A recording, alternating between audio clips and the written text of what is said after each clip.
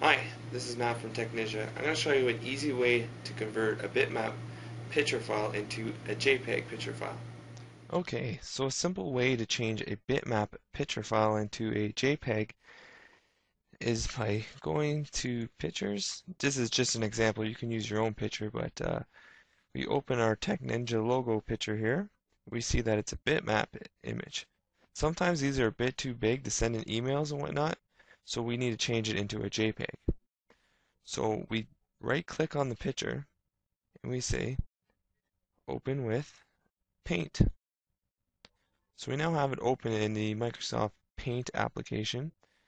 What we want to do is just File, Save As, and this is where we get to select what kind of file we want to save it as. So we're going to choose JPEG and name it TN logo smaller because the file is going to be smaller now, and save. Now when we close that and go back, there's our new file and it's a JPEG ready to email. And notice the size difference. It went from 1.69 megabytes to 41.8 kilobytes, which is quite a bit smaller.